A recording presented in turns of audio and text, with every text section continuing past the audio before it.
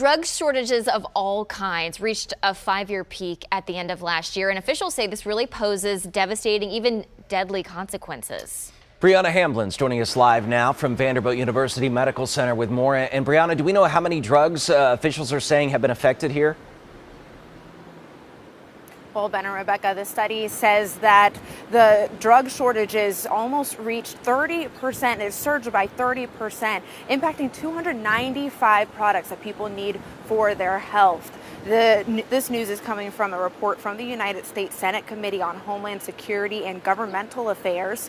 One of the causes it points to is the U.S. has been relying more on other countries like China and India to manufacture our drugs, which means supply chain issues and politics can get in the way of us getting the treatments we need. Not everything is due to overseas production, though.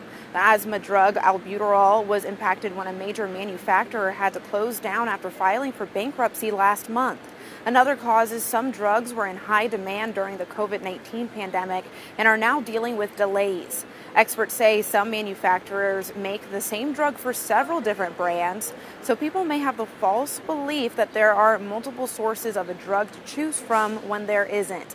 According to the American Society of Health System Pharmacists, other major drugs facing shortages right now are amoxicillin oral tablets and powder, which is an antibiotic, morphine injections, prednisone oral tablets, which is a steroid, and sodium chloride or IV saline.